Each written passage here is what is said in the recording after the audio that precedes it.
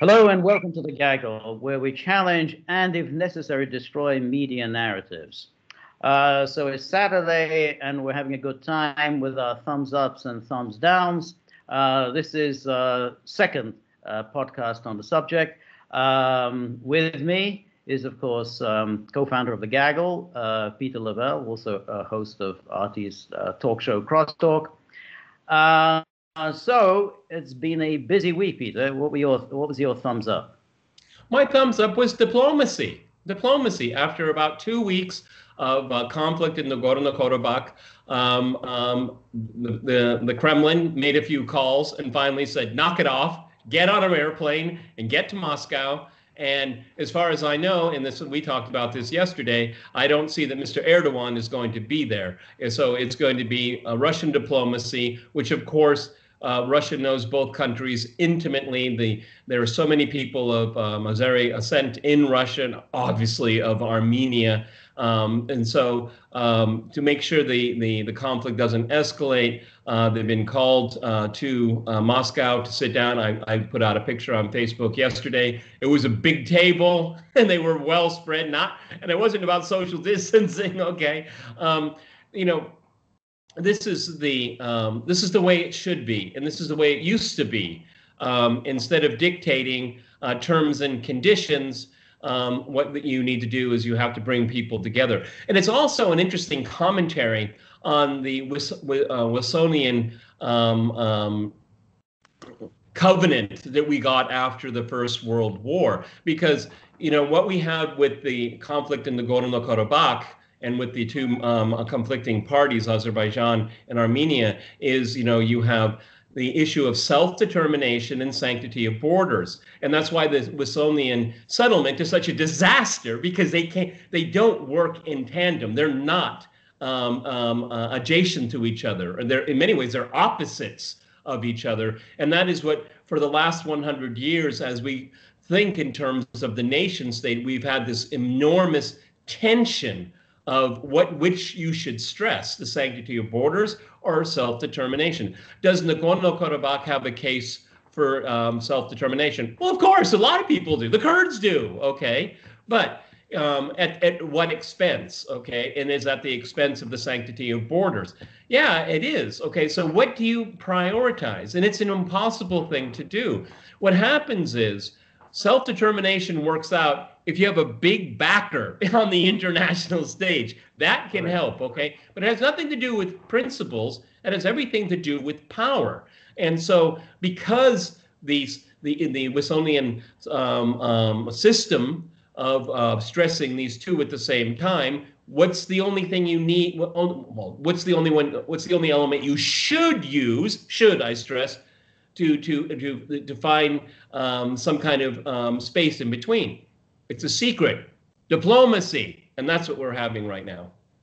Well, I think that is indeed an important issue about self-determination.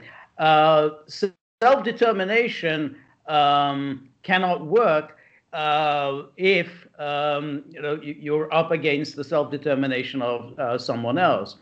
And what happens is that there is a great deal of hypocrisy in all of this. The Western powers favored the breakup of the USSR, and they favored the breakup of Yugoslavia.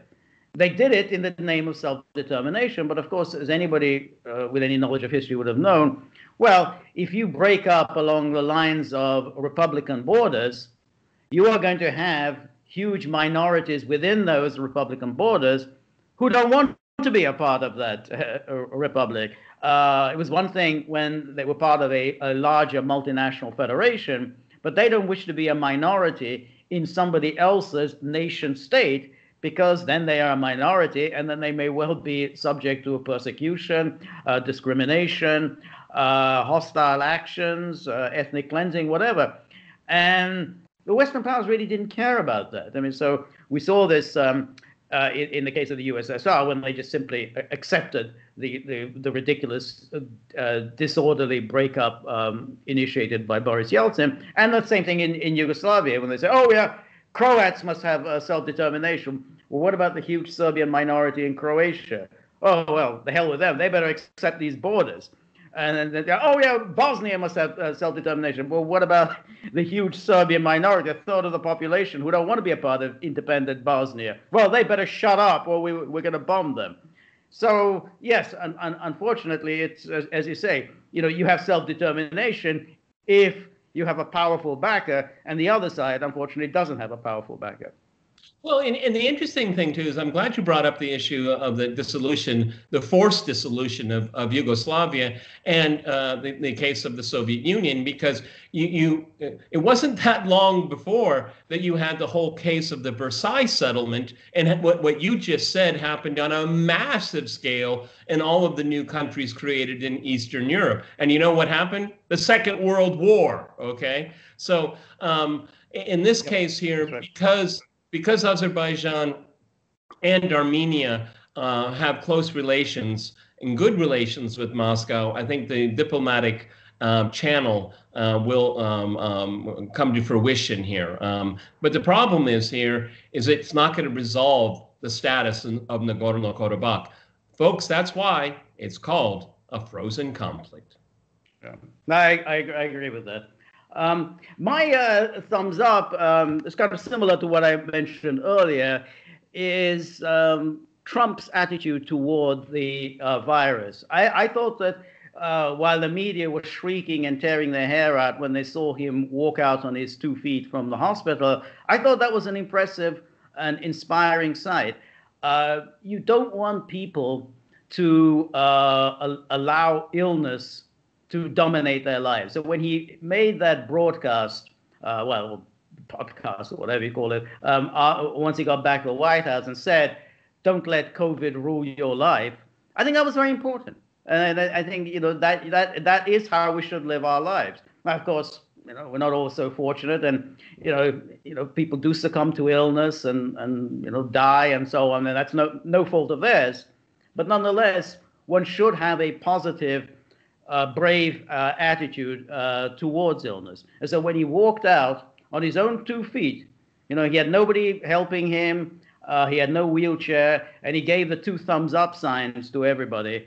I thought, yeah, that's not only is that a leader of men, but that's that's what humans should aspire to. Whatever illness you have, you should walk out bravely. Don't cower in terror at home. You know what this strategy of scaremongering and terrorizing the population. If Joe Biden is elected on November 3rd, he will be a victim of that. Where's the president? Oh, we're worried about COVID. Okay. We haven't seen him for 2 weeks. We're just protecting the president. Okay. Okay. Right. He's an undisclosed location right now. We need a special vaccine for it could go on and on and on. Okay. And it used to be when you and I grew up, it was all national security. Now it's health security. Okay. But it's the same paradigm. It's the same paradigm. Yeah. Control. Okay. All right. Yes. My thumbs down, Nancy Pelosi and her ridiculous idea to call this congressional commission to investigate the 25th Amendment. What's going to happen? It's already been actually some former intelligence, I think it was former CIA officials during the 2016 election said that all presidential candidates should be vetted. Oh, like vet Bernie Sanders or AOC? And I'm looking on the other side of the aisle, okay, because they'll do it to all of us, okay. So Nancy, what a harebrained idea, okay. Maybe it should be extended to, maybe we should have to vet speakers of the House, okay, also. See, this is just such a ridiculous path to go down. It's not going to go anywhere, okay. Like I said, I believe that they'll wrap this thing up really quick, and then they'll use it as some kind of impeachment, even if Trump loses. I think that's how spiteful. But it's interesting that she's yes, that's right. But it's interesting that she's using this very divisive, almost incendiary issue with 3 weeks to go before an election. So you have the Democrats supposedly they're going to be the unifying party, as opposed to Trump, who is a very divisive person. You can't get more divisive than this, suggesting that Trump is not mentally competent to be president. Apart from anything else, Trump has done nothing since his illness that is untypical. That's how Trump is. There's no evidence that he's doing anything. We know that he's wouldn't okay. Be doing. He's back on Twitter. Yeah. He's giving 2-hour interviews to Rush Limbaugh. He's on Sean Hannity. He's on Tucker Carlson. That's Trump. That's who he is. He's doing a rally at the White House today, another rally tomorrow. This is Trump. I mean, if he was, I don't know, running around naked on the South Lawn, then you say, yeah, there's clearly something wrong. But no, there's no evidence whatsoever that he's doing anything unusual. George, once this kind of venom is interjected into political discourse, it's hard to get rid of it. Nancy Pelosi is polluting the body politic with this very poisonous politics. And it's going to be very, because there's a lot of people, conservatives and people on the right and populists on the right, they're not going to forget this here. And this is what it's all about in Washington is payback. It's about personal destruction. Remarkably, it's almost never about policy, okay? So this is just opening up a can of worms that is just, it's going to be almost impossible to shut away. Because, the next time someone comes in, we're going to get our commission on the 25th Amendment, okay? It'll be like a ritual. It was supposed to be such an extraordinary thing to invoke. And now it's like having a cup of coffee in the morning. Sad. Right. No, that's exactly right. I've got a small thumbs down. Yesterday, former CIA director John Brennan tweeted out about he was invoking John Lennon's "Imagine," and he said, "Well, imagine Trump out and Navalny president of Russia. What a wonderful place the world would be." And you thought of, this is Brennan's mentality, that it's up to him to decide who's out as president of the United States and who's in as president of Russia, as if somehow that's within the purview of the CIA director. You know where he gets it from? Remember, what did he do before he was head of the CIA? He was Obama's drone czar. He got to decide who lived and who died. And that's the kind. Right, exactly. This is psychotic. Okay. He is psychotic. He absolutely is psychotic. It's clear that from everything he's done, and what they did during the Obama administration in trying to prevent Trump taking power, I mean, it's clearly psychotic. So another thumb down was the Mathematical Association of America. Now, we've already had Scientific American publishing an editorial urging people not to vote for Trump. Now we've had the New England Journal of Medicine also issuing an editorial urging people to vote for Biden. And we had the Mathematical Association of America. These are people who are who are supposedly contemplating the most esoteric issues. Smart people. Exactly. They condemned, first of all, Trump for denouncing critical race theory. He says critical race theory is an established social science inquiry which is grounded in decades of scholarship. It is misguided to reduce this theory to the race blaming of white people. And so it goes on and on denouncing Trump. And then he comes up with this bizarre thing of saying that,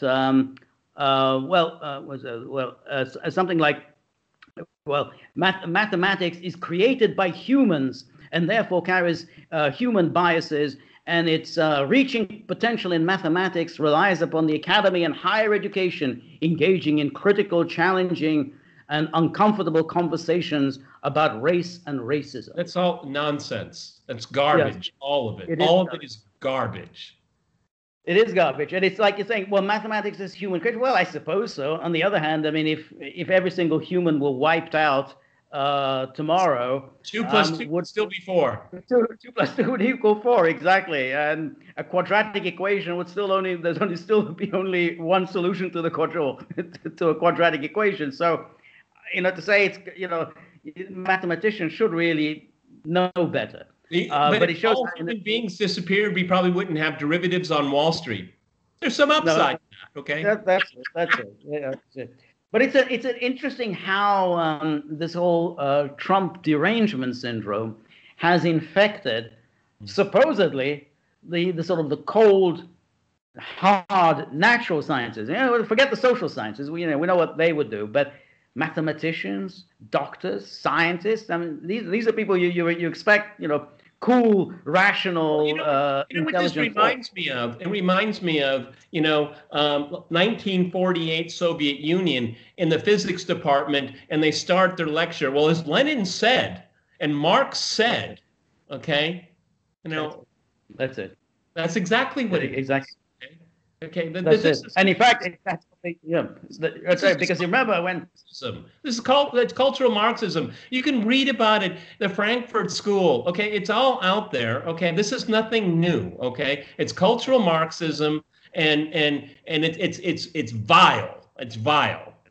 That's right. No, you're absolutely right. In fact, in the Soviet Union, they did promote scientists who had the most crackpot theories.